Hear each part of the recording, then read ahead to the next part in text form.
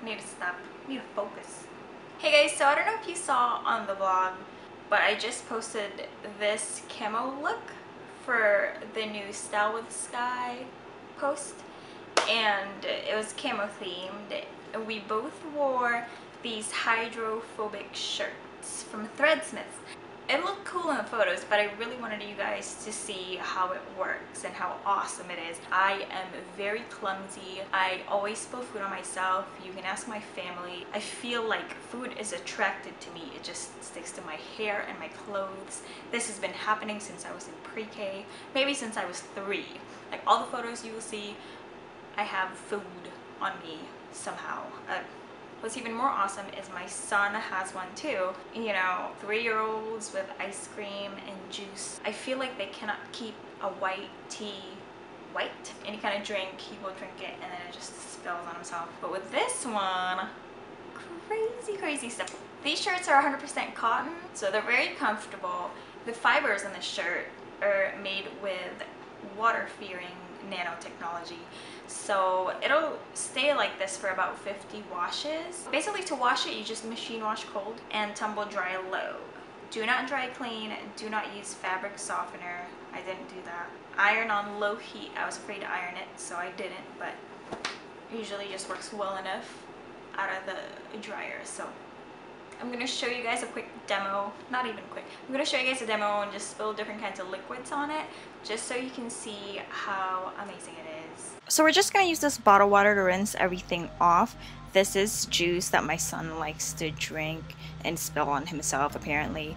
And ketchup, I always seem to get it on my clothes, don't ask why. My son also loves chocolate milk and he loves mixing it himself, so that's obviously tricky. Now I'm just going to show you guys how water is, first of all, with this shirt. As you can see, it easily repels. Some do stick, but they don't seep through the shirt, so all you really need to do is get a paper towel and just dab off that excess liquid.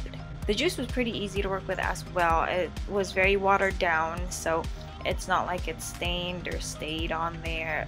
Just a couple of rinses of water, it came right off. Amazing!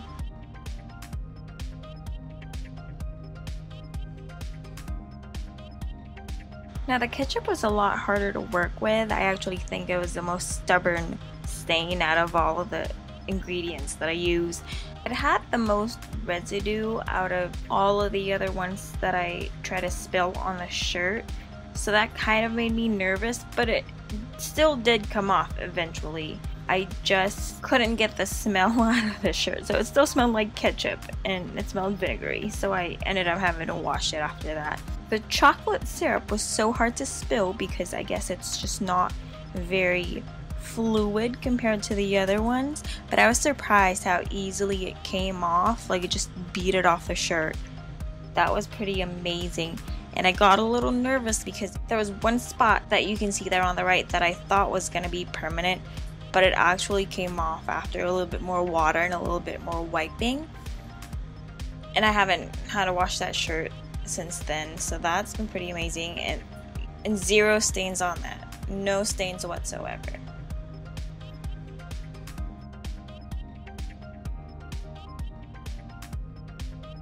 At the last minute, I decided I wanted to use Kool-Aid as well. I just wanted to see if the shirt would stain somehow because Kool-Aid is very pigmented, but I was surprised with how easily it also came off, and it didn't even leave a hint of purple on the shirt.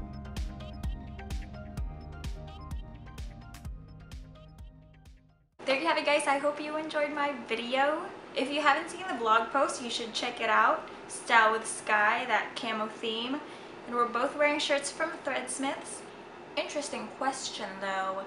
Because it has that technology on it, it's the same inside out. It's also hydrophobic inside. So my question is, if you wear this out in the Texas heat, what's gonna happen to your sweaty back? Like, where would these beads of sweat go? I don't know. I haven't tried. I'm a little afraid to try.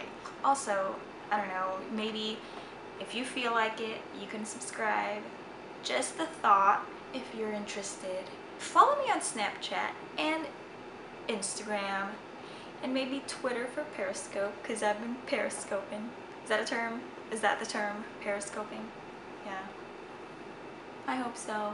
But yes, thank you so much for watching, and I'll see you guys next time. I'm terrible at this.